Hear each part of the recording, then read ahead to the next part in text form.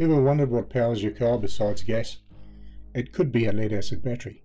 This powerful component uses chemistry to crank your engine and power your vehicle. Inside you'll find lead-acid plates submerged in a sulfuric acid solution called electrolyte. These plates, separated by a non-conductive material, positive and negative, are the key to the whole thing. When you turn your key, the circuit connects the battery output to your starter motor.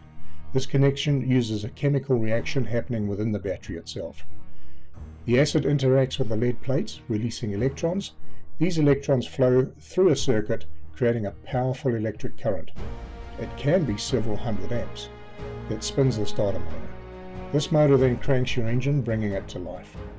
Once the engine's running, the alternator takes over, recharging the battery by reversing the chemical process. So next time you start your car, appreciate the silent power of your lead-acid battery.